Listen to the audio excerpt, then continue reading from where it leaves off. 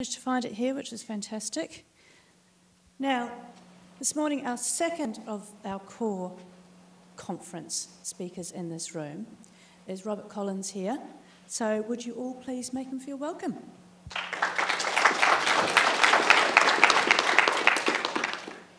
Thank you.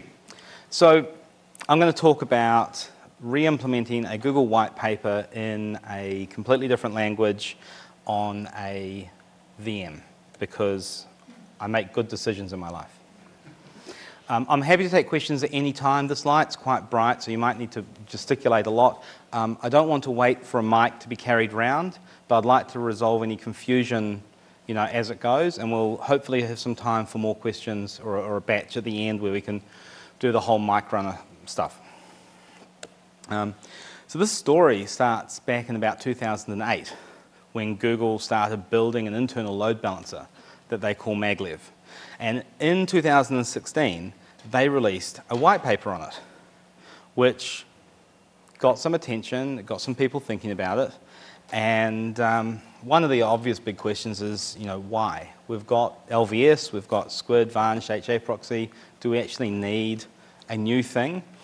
And of course, some people picked it up, became a news item. I saw it and I started having these questions and thinking about it. Some of the news articles went a bit off the rails. You'll note up there it says, Google open sources its load balancing train, Maglev. I am not aware of Google load balancing, open sourcing this. It's available as a service, but getting access to the source, I'd love to get access to the source. As it happened, I had about a month of time. I was transitioning from one employer to another, and there's this furlough period where you're not allowed to work for the new employer, VMware, you're not allowed to work for the old employer, HP, so clearly I should mow the lawns. There's some toys that I could fix. There's some badly designed appliances. I could do some 3D printing to fix that up. Or I could make a really good decision.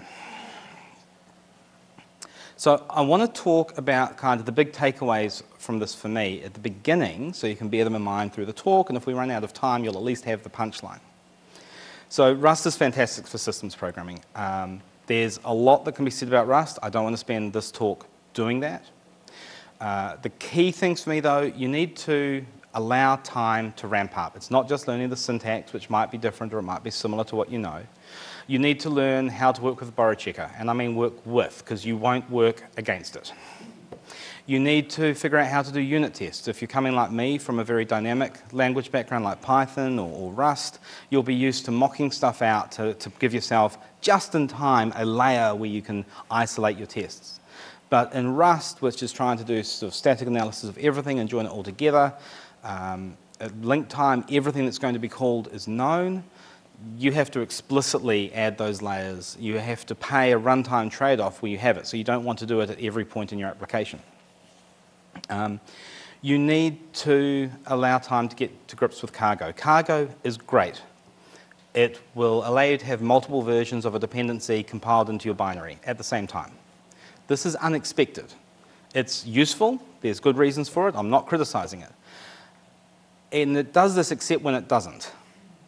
So system packages can't do this. And where it gets really awkward, and this is an emergent behavior, I don't think there is a better option, is when you have a system package like something talking to the kernel and user bindings on top of it that want different versions of that. And that's just not resolvable.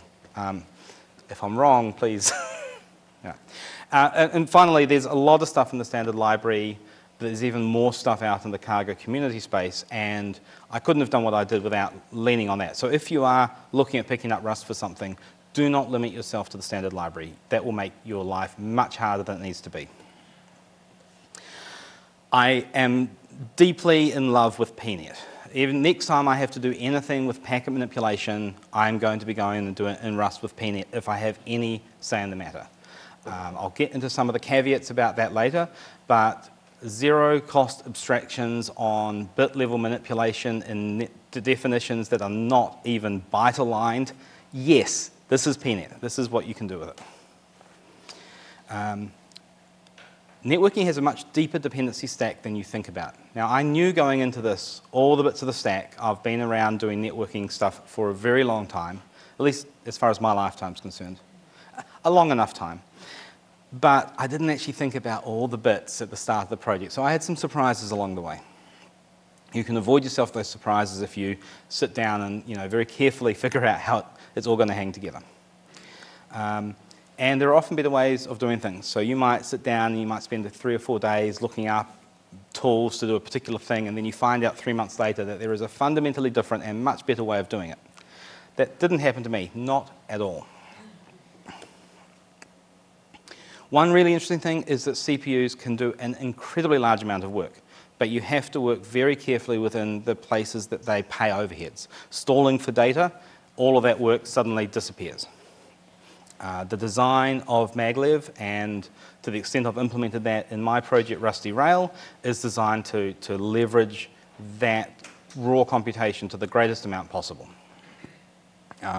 I've had some discussions with friends of mine who know more about the stack and were able to shed some light on it. And there's decisions there that could be done differently, and you'd have to actually spend a whole bunch of time profiling and testing to see which route is going to work better. But the underlying machinery you're working with is well understood.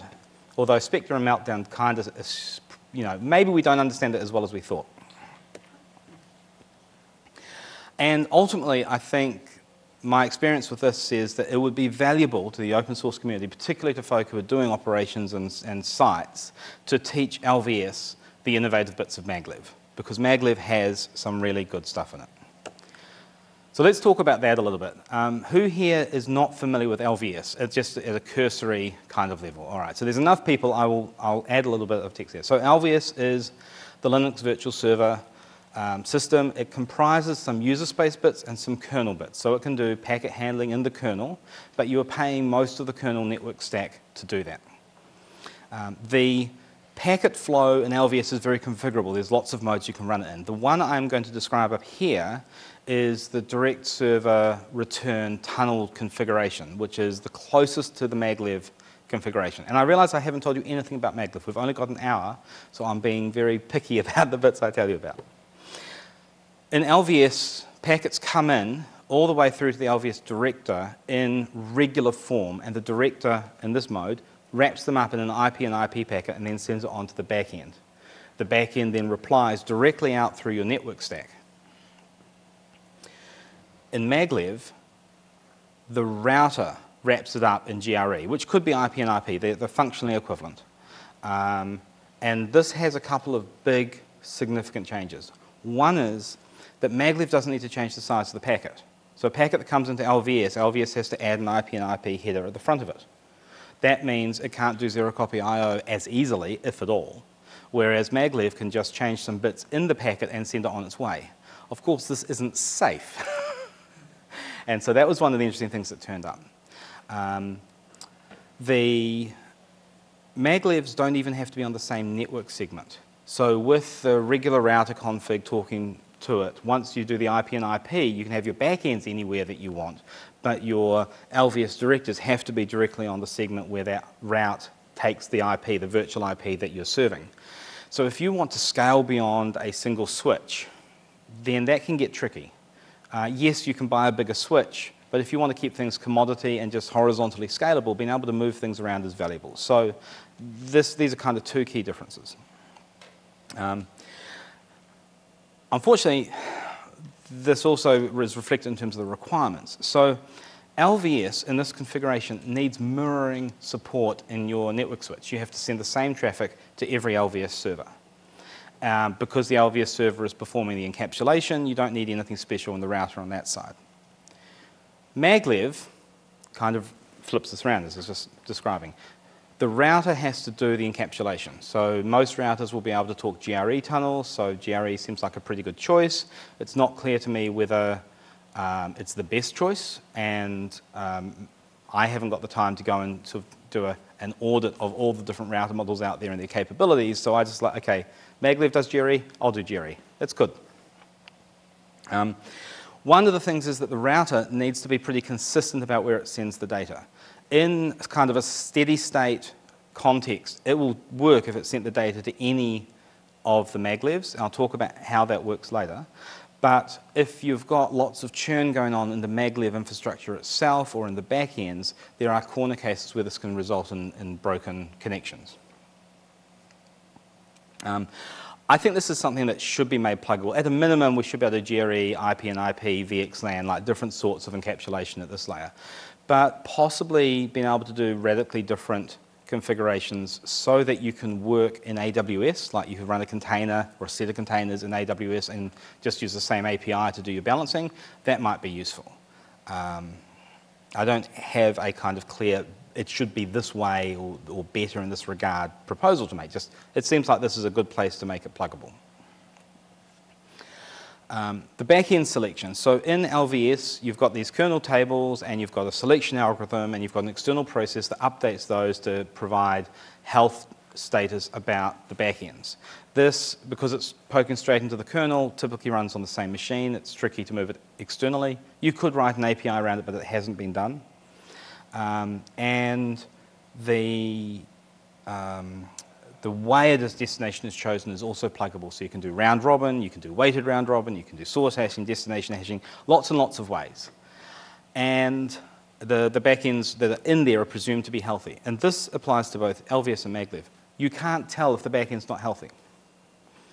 If you send a packet on an IP network, you might get a reply back saying, by the way, that packet couldn't be delivered. You might not, it's not guaranteed.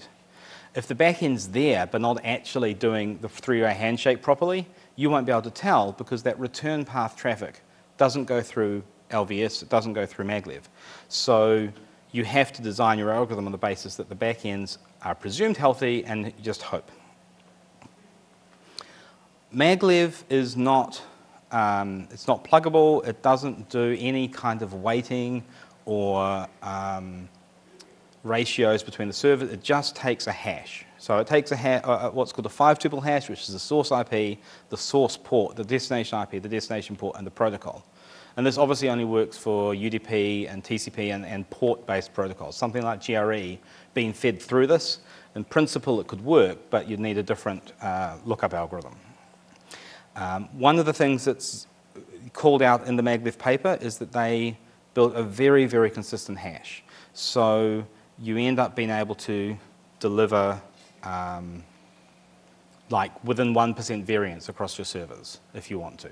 Whereas other protocols would be like plus or minus 10 or 15%.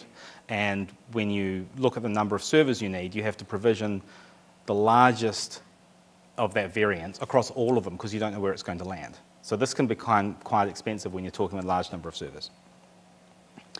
Again, the backend is presumed to be healthy. So this connection cache here is not kernel contracting. Because again, the kernel's not going to see a full connection come up. It's just going to see the SYN packet. And in fact, because we're doing user space networking, it's not even going to see the SYN packet in the kernel layer. So the connection track is used to deal with the situation where the number of backends has been reconfigured. Someone's added a backend. Where you hash things to is going to change. All the existing connections, well, 1/nth of the existing connections would be broken as a result of that. So the connection cache allows the existing connections to not go through the lookup and not be affected at all, as long as the traffic is still arriving on a maglev that had seen that connection at some point. And that's why you need the router to be reasonably consistent about what it does. Like, if maglevs are coming and going, it can change, but as long as you don't have maglevs coming and going and backends coming and going at the same time, then you're going to get very good results. So one of the interesting system things here is this is not aiming for perfection. It's aiming for very, very low overhead as you scale. And again, it's got an exterior process that is updating the health information about nodes. I believe at Google they put it in Chubby, but they didn't actually go into detail about that in the paper. The big point here is that this is a user space API. It's a program you can talk to rather than the kernel, so you can do this remotely. You can do it through a network protocol, so you don't need to kind of get your hands into the machine and talk to privileged parts of the machine to do this. And I think that's pretty important when you start thinking about the operational model of tools like this. And I don't plan to make this pluggable. So if, for example, you might say, well, I've got to have it pluggable. I've got a machine that's twice the size of my other machines, and I need to give it twice as much traffic. And I would say run 2 servers in containers, each size to half the machine, and then everything will be homogeneous. It will be identical, and you can get on with your life. So active properties, this is kind of one of the big bits that got me interested in playing with Maglev in the first place. Of course, I couldn't play with it because it wasn't open sourced. You can run an arbitrary number of nodes in Maglev and in LVS. But in LVS, every node receives every bit of traffic because they have this thing called SARU, which is a peer-to-peer negotiation about which parts of the IP address space each machine should handle. And rather than pushing that information back to the router, they say, give me all the traffic for the virtual IP, and I will discard the bits I don't care about. There's also traffic going between these LVS nodes to synchronize the connection tracking, which is needed for forwarding fragments properly, and for dealing with a director failing. So the result of all of these things is the peak performance you can get out of LVS, serving one VIP, no matter how big your cluster, is line rate for a single interface in your network. So if you've got 10 gig NICs and 20 gig of traffic, you can't do that on LVS today, or in that configuration. Maybe some of the other configurations might be able to do more, but certainly the active one can't. Maglev, arbitrary number of nodes, but each node receives 1/nth of the traffic. Your router is partitioning the traffic amongst your nodes. If you've got 20 gig of traffic and 10 gig interface cards and 2 machines, they'll each get 10 gig. As long as they can forward that whole 10 gig, you're golden. And that applies linearly. There's no crosstalk between the machines. There's no synchronization. They don't need to talk to each other. They don't need to know the health of each other. So there is no barrier to linear scaling. So this is one of the really cool bits. And this applies whether you've got external traffic coming in or you're dealing with traffic within your clusters that you want to load balance. So it doesn't really matter where you're sourcing it, as long as it can go through a router that's able to do the ECMP the ECMP partitioning, you're able to scale up to ridiculous amounts. Fragment handling, so LVS just depends on the contract and everything landing on every node and that one node saying, oh, this is the IP I care about, so I'm going to process it. Maglev does another hash algorithm on the 3 tuple, because in a fragment you don't know the ports, you only have the source IP, the destination IP, and the protocol. So when they see a fragment, the first part of the fragment and the latter parts all get redirected inside the Maglev cluster to one other machine, which is picked by hash, and then that is responsible for reassembling. And it doesn't buffer them all, it buffers just long enough till it sees the first bit and then flushes them all independently. It sounds like the Google network is heavily optimized to not have fragments, and I would expect any deployment of this to have exactly the same optimization, which makes sense anyway. Fragments bad. So because that's a hash, that also gets spread over the whole cluster. So if you've got 50 maglevs, you don't have one that's groaning under all of your fragment processing. It's fairly distributed. All right. So here's one of the cool things. Remember how I said that Maglev is receiving the traffic already encapsulated in GRE? GRE can be sent out over the internet or over an interior WAN. So when you have all of your back-end services dead for a particular VIP, you can take them and instead of routing to the back-end in GRE, the way Maglev normally would, you can send this to the GRE front-end of another Maglev node somewhere else. Just like a router sends traffic to that Maglev node in the first place, you can act like just another router, change the destination address, send it on, and trombone that traffic into that point of presence, back out, and over to somewhere else in the world where that service is still running, with no interruption at all. I mean, obviously, you were interrupted as your backend slowly failed, and it might not be a good idea to send, say you've got 2 sites, to double the traffic to the other site because one of your sites has died. That might compound the problem, but you have the choice. Whereas with LVS, you don't, because the virtual IP is being routed to that specific node, to the director, or the set of directors. If they try and send that traffic somewhere else, it's just going to come back to them. If they try and send it encapsulated somewhere else, they need to know the exact configuration of the backends.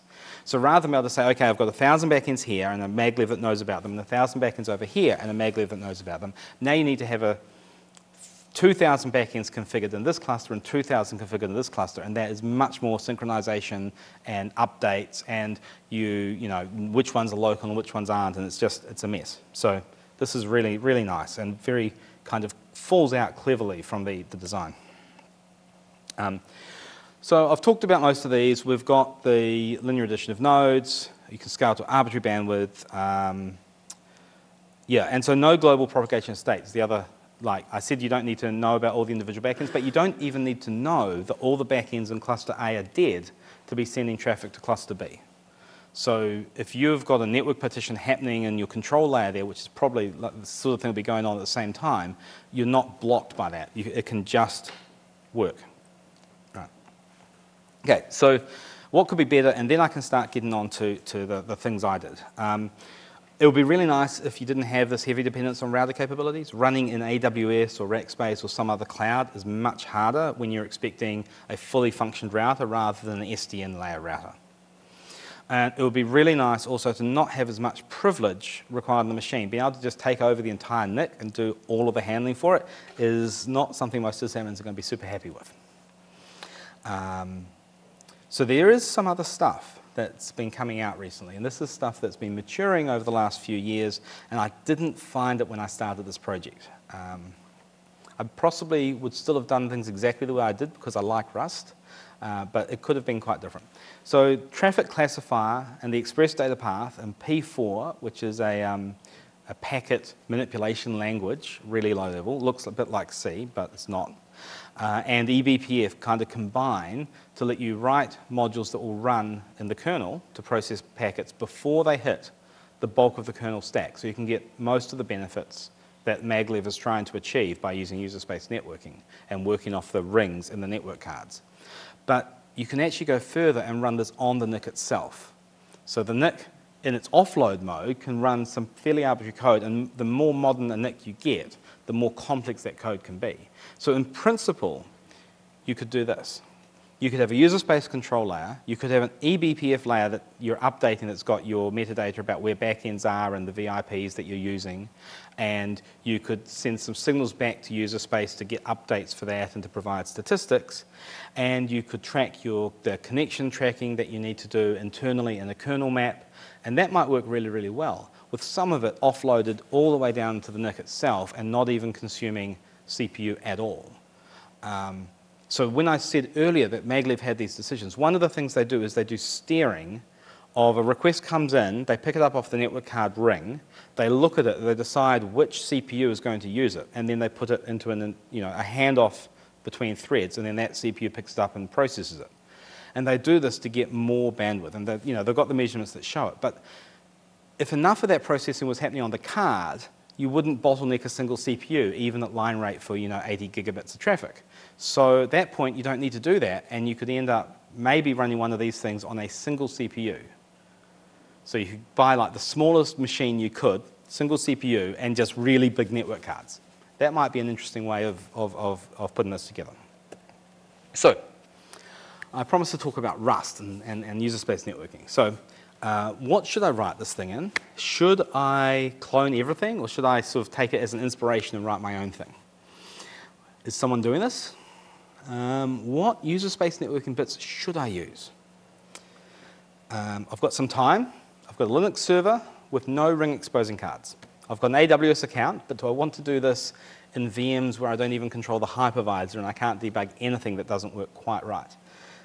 It's not like I'm a Netflix where I can do that one on Amazon by ringing them up and saying, hey, do you still want my money? And a Windows laptop with Linux in a Hyper-V VM. So, yeah, do I?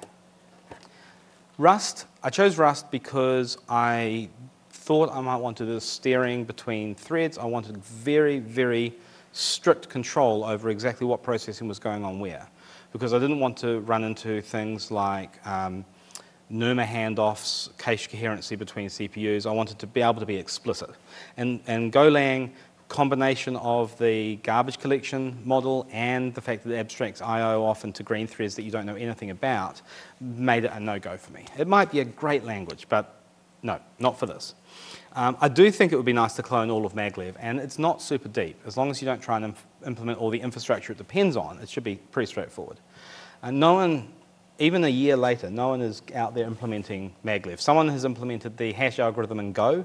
I've obviously got an implementation in Rust, but that's the size of it so far. So I don't know if people are going yawn or if everyone who is actually implementing it is doing it inside, a Twitter or a Facebook or whatever.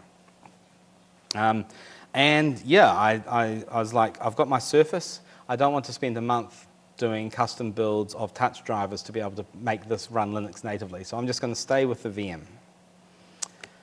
So, user space networking. Who knows the concept of an innovation token? No one. Wow, okay. So an innovation token, these are great things. They are a way of tracking the number of risks you're taking in a project. Like if you have 50 things you need to pull together to make something work and you are innovating on every one of those 50, how well is that going to work? Not well at all. But maybe you say, okay, so we know we're going to go to ultra big scale, so our innovation is going to be to use a distributed database. And that's going to be a lot of pain, but everything else is going to be, we're just going to be bog standard. We're going to use Python, we're going to use Linux, we're going to use Package Manager. We're not going to do anything experimental or different there. So, thinking about that, user space networking options. There's DPDK, the Intel Data Plane Data Kit. And this thing is a framework in the fullest sense of the word. It wants to own your memory allocation, it wants to own your process startup, it wants to own how you access the network cards. And configuring that to talk to Rust just seemed like that was going to be an innovation token I didn't have available to spend. There's SRIOV. Now this is really cool. You take a PCI device and you say, right, I can configure it, that's my physical function, I can change it up in different ways, and then I'll create a virtual function that I can give to some other part of the operating system to use. So I can take my NIC and I can carve off a logical NIC which gets its own unique MAC address, and then I can talk to that on the PCI bus and use it directly, but I can't break the machine and the host networking would be unaffected, and that would be lovely. So I want to access a PCI device from user space, from Rust, in a VM. Do I have an SRIOV emulation layer in Hyper-V? Does my Surface have an SRIOV-enabled Wi-Fi card? My brain's just started to melt at this point. If I was building a unikernel, this might be a good way to go, but I'm not. So netmap. Netmap just turned up when I was poking around and I found it. I was like, this sounds cool. So 70 megabits, 70 million packets per second on a dual 40 gig NIC, commodity hardware in all other regards, on FreeBSD, so the native platform for netmap. But the way it works, you should be getting almost identical performance on Linux. The folk are working on Windows support. Not that I really care about that, because I'm not planning to deploy this on Windows. But it shows that they're caring about cross-platform. If they care about Windows, probably caring about Linux performance and functionality is going to be good. And it can support situations where you don't have a NIC that has these hardware rings. So the way the hardware rings work, I've kind of assumed people know about them, is that when a packet comes into a NIC, it has to track a certain amount of data around it. It doesn't just see a long stream of bytes coming off the wire. There's framing even right down at the very Ethernet layer. So it has a data structure where it records that data and it puts a pointer to it over here. And then the next one that comes in, it puts a pointer adjacent to it, and so on.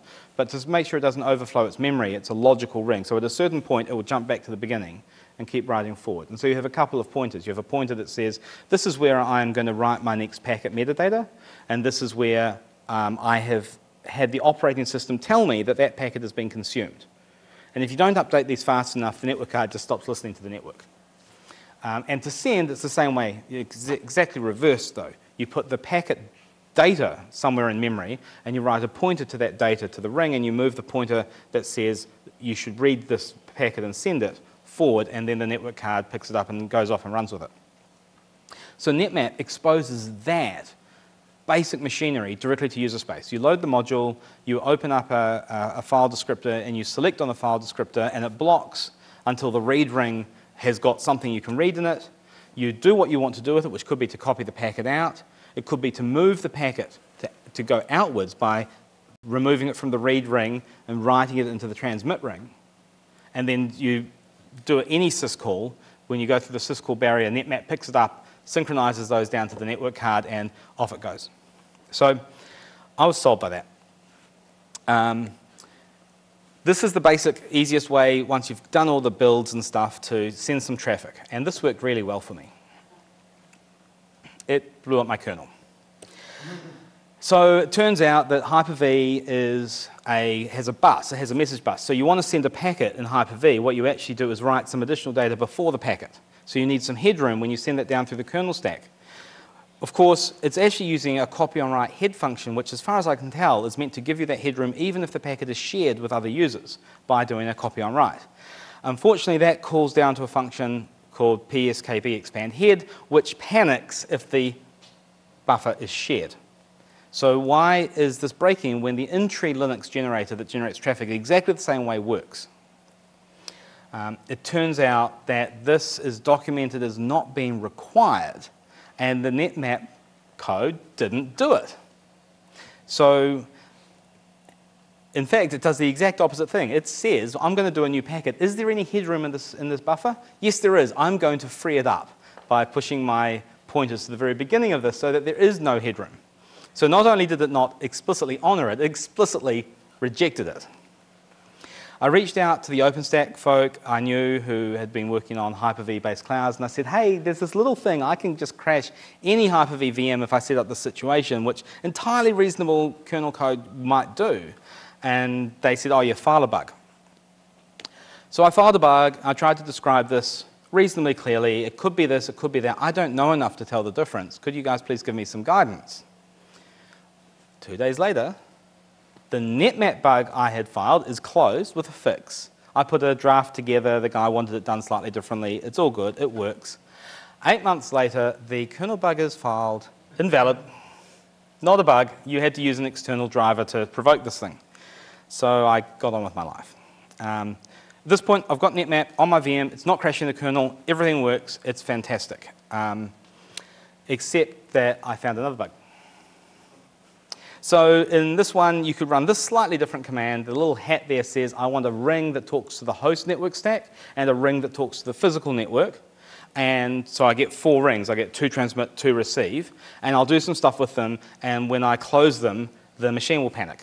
Actually, no, the last bit's not meant to be like that. So that one there, the upstream guy tracked it down for me. He was like, 3 years. 3 years I hadn't seen that happen. There was a bug in the ring flag assessment that led to a use after free, and the kernel's not happy about that.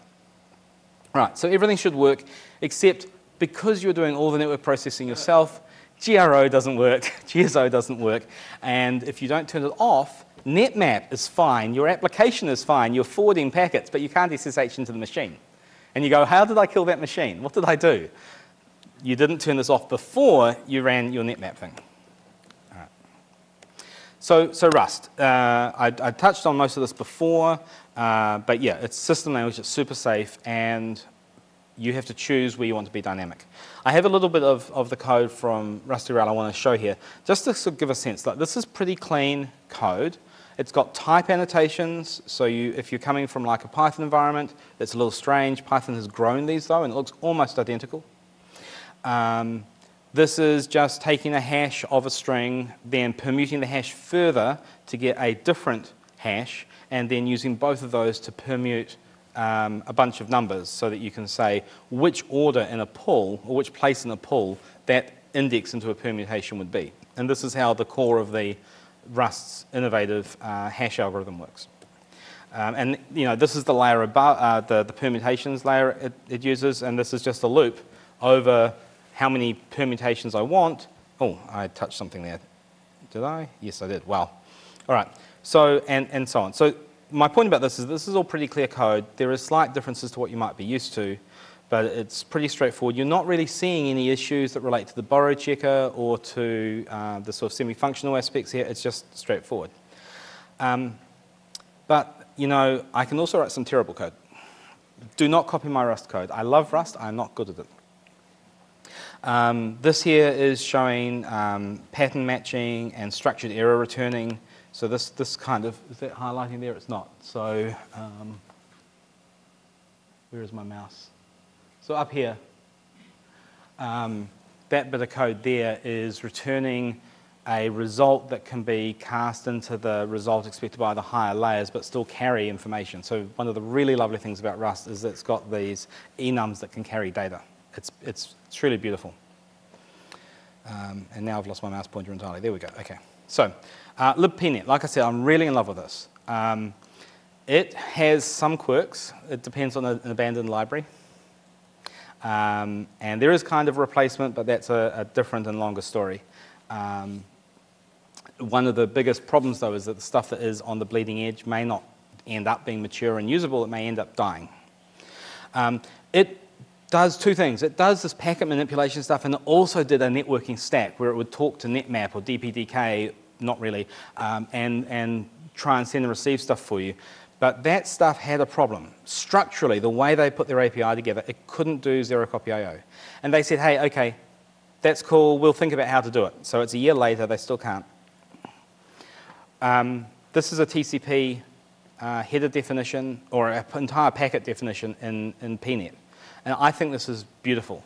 Note, like it's got U4 and U3 and U9 big endian as types. So you can describe really compactly the exact layout. You can take an RFC, and I did this. I did this for GRE. You can take an RFC, read through the RFC, and it says, here is your frame layout, and you just type that in, and it works. GRE decided to do a linked list inside their header. Don't do that when you're building protocols. So at this point, I can preserve the host network, I can forward packets up and down, I can send them around by MAC address. However, there's a problem using MAC addresses. Nobody actually wants to run up containers with MAC addresses. The solution, obviously, you should use IP addresses. Now, folk who have got their networking hats kind of fully, sorry about the presentation layout there. People who are thinking about the networking stuff here heavily are probably going, well, you've been working at a very low level. Clearly, what you need is some resolution for your IP address to a physical address. The paper didn't discuss this. And like I said, I knew this stuff. I just didn't think about it when I was going, this sounds like a good idea. I'm going to have some fun. And I did have a lot of fun. So I started implementing ARP. And then I took a second to think. I was like, what about IPv6? IPv6 doesn't use ARP. It's got its own thing. Slightly similar, slightly different. Or the kernel knows, so I'll use the kernel's ARP. And that leads me to how do you get that out of the kernel? Do you run subcommands? No, you use netlink. And netlink is a network protocol. So pnetlink builds on that libpnet. It's a netlink library for Rust. And it is as beautiful as anything dealing with netlink can be, I think. It's quite straightforward to work with, but I found some really curly bits when I was reading through the kernel and just getting my head around it. If you're going to do this, either get someone else to do it or give yourself some time to get up to speed without any pressure, because there are so many functions implemented in netlink and they've all got slightly different idioms in the code. I mean, they all should work exactly the same, but that was just my experience. For example, did you know netlink is a host endian network protocol? This, I believe, is unique in the world. At least I have not encountered it anywhere else. Most network protocols, they say, this is a network wire, we're going to be big endian or we're going to be little endian, but they define it, and they say anytime you want to send something between one process and another over this network protocol, you put it into this format. And then you have N2HS, which is network to host short, to bridge between what you've got in your memory and what the other process is going to do. And even locally, if you've got two processes on the same machine, you go through that translation. Network to host, host to network going down and network to host coming back up. So netlink doesn't do that. Netlink just says, whatever the architecture of your machine does, the in-memory layout is the layout for these packets. So using PNet to do this had some friction because it didn't understand the idea that a network protocol could do this. So we ended up doing some type definitions. So it kind of works, but it was awkward.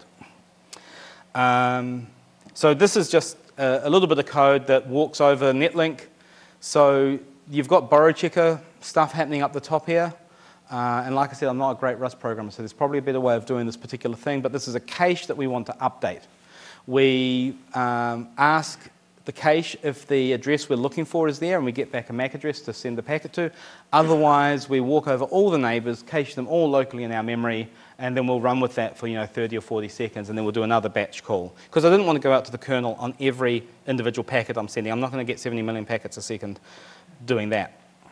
So at this point, I can preserve the host NIC, I can take GRE traffic, I can do a Maglev hash lookup on it, I can send that traffic out to an arbitrary server identified by IP address. I can't do route, so I still need it in the local thing. I need to do a bit more netlink to look up the IP forwarding table to do the route lookup, which will resolve in this. It's exactly the same structure is going to happen. You can run an arbitrary number of clients and servers. I haven't defined multiple VIPs, but once I've got the entire thing working, having multiple VIPs is just keying off the destination IP address in the GRE in a layer. It'll be very shallow. I've got no stats, no metrics, and no runtime configuration API. So it's there. I used FreeBSD for testing. I kind of started going down the path of Linux, but I found I couldn't get quite the behavior I wanted out of base Linux's GRE handling. It really wanted to have a tunnel rather than just be willing to receive GRE on a particular place and unwrap it. I could have used Open vSwitch to do this, but I wanted this tiny minimal VM. I wanted like a 256 meg VM so I could run 10 of them on my laptop and not have it groan under the load. So I was like, okay, well FreeBSD has netmap and I'm already working in that space having to poke at stuff, so bang. Then I found out that Salt doesn't support FreeBSD for its network configuration, so I had to write a Salt FreeBSD module, which I haven't made complete enough to send upstream. It's still in my tree. I wanted to do some real-world testing. 10 gigabit servers are not actually that easy to get your hands on. VMs, sure, but again, see under, do they really have the rings? Is it going to be high enough fidelity for me? Do I want to spend my time writing a netmap, Xen, paravirtualization driver, or do I want to be spending some time playing with Rust and having this kind of fun? So this gets us to the really critical question. Can anyone guess the answer to this? No, you shouldn't. I mean, if you want to play with it and you want to have fun, great. Great learning experiment, great learning experience. And, I send a whole bunch of patches to other projects upstream, so I think from an open source perspective, everyone won. My real final bottom line is that we should improve LVS. Like, if I had a work reason to do this sort of work, I would put this stuff to the side and say, I love that, here's what we need to do. So we need to do that XDP, eBPF stuff, push packet processing and LVS further down so more of the kernel stack is completely skipped. We need to change from Saru's approach to ECMP and the routers, so that, because the Saru active-active thing won't work in AWS either, because you can't get it to send traffic to all nodes. And we should add fragment handling. So at the moment, fragments aren't a problem in LVS, but if you change the way it works, they will become a problem, so we need to do that. And we should add 5-tuple hashing as one of the pluggable things to get a better spread across all of the backends, so you get less hotspots. I believe we have about 30 seconds for questions, so get your hands up quickly if you want to do that. Excellent. We always need a starter. One observation, I think GRE0, isn't that a magical interface that receives all GRE packets and doesn't require a peer-to-peer bound session? I don't know. I think you just if-config GRE0 up and receive it. I'll give that a go in future. Thank you. Although I suspect the reverse path, so the problem runs into reverse path filtering as well. So you need, they tie together. Otherwise you can't send the responses back out. You need the IP address that the VIP is on configured on the box for it to get the traffic. So it's not just unwrapping the traffic at GRE, you have to actually be willing to hand it off to a process. Hi. So at the start of the talk, you said one reason for preferring Rust over Go was so that you could do fancy stuff around threads, like ensuring, yes. I don't know, various things. Did you end up having to do that? And was it easy to do in Rust? So I did not, but I could add that in fairly easily. So the thing that Maglev does is it takes the packet in, it calculates the 5-tuple, it calculates which thread will operate on it, and then it puts it in the queue for that thread, and then it carries on. And then at the far end, on the output side, so that input process handles the receiving, And then at the far end, there's an output process that handles the transmit ring, which receives packets coming in from these worker threads, and then puts them into an outbound ring one by one, and then updates the pointer and sends it off as a batch, like 50 or 1,000 packets, so many milliseconds of work. Or nanoseconds of work. So to do that in Go, like the obvious thing would be to use channels, but channels aren't actually going to give you the kind of control that I think you need here. I may be wrong. It would be worth doing the experiment. So the code I've got, we can split out the receive and transmit rings quite easily. So changing to that structure after performance profiling made it obvious that we need it, like if that ever happens. Would be, I think, fairly straightforward. Not trivial, but fairly straightforward. Okay. Now, Rob is actually quite friendly and approachable, so I'm sure if you've got any deep and meaningful questions to ask him, he'd be more than happy to answer them during the rest of the conference. And in the meantime, from the very good people who are running this conference, here's a little something for you. Thank you very much. Thank you very much for your presentation. You're welcome.